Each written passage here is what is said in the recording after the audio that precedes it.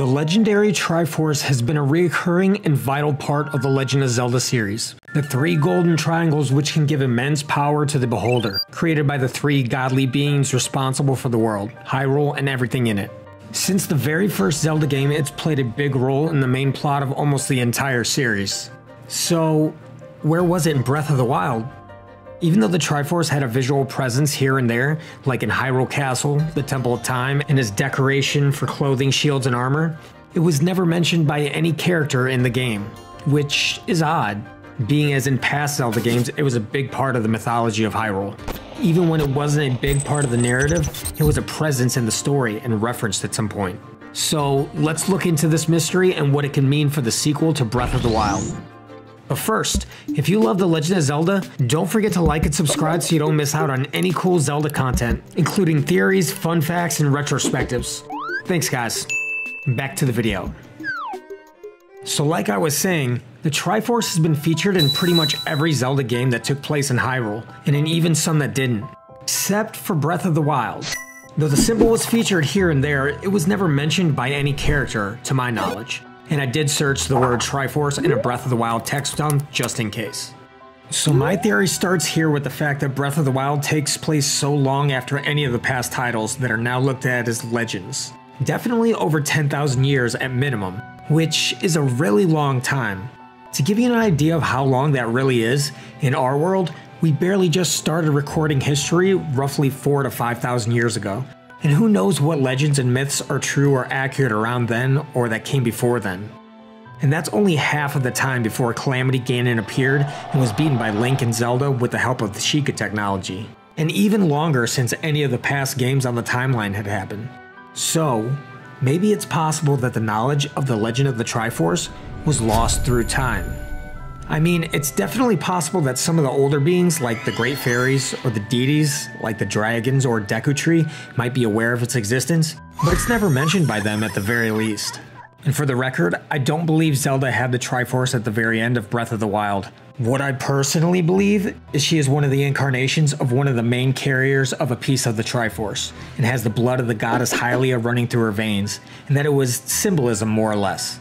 Like any of the other times we've seen a piece of Triforce glowing on Zelda, Link, or Ganon, I don't think the fact that the whole thing was illuminated was anything more than a new aesthetic choice in the design.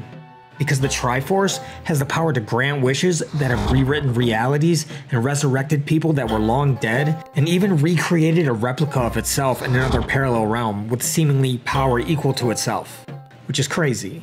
Because when you think about it, if Zelda had the complete Triforce, there would be no sequel, for she could just wish for prosperity and to relinquish any threats to the kingdom. And when she sealed Ganon for 100 years, the Triforce could do so much more than that. Calamity Ganon would have been an afterthought. I just wanted to say that because I know some fans do believe that, and not only do I personally think that it doesn't make sense, but it would make this theory pointless, so anyway.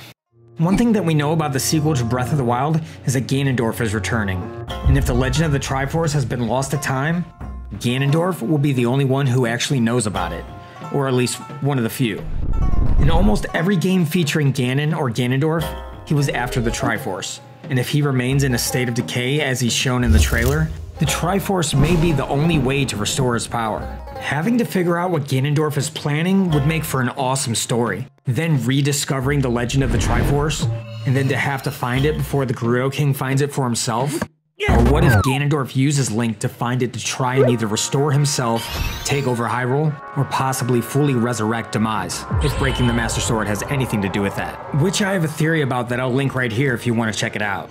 And like I mentioned in that theory, Ganondorf's malice does seem to go after the Master Sword.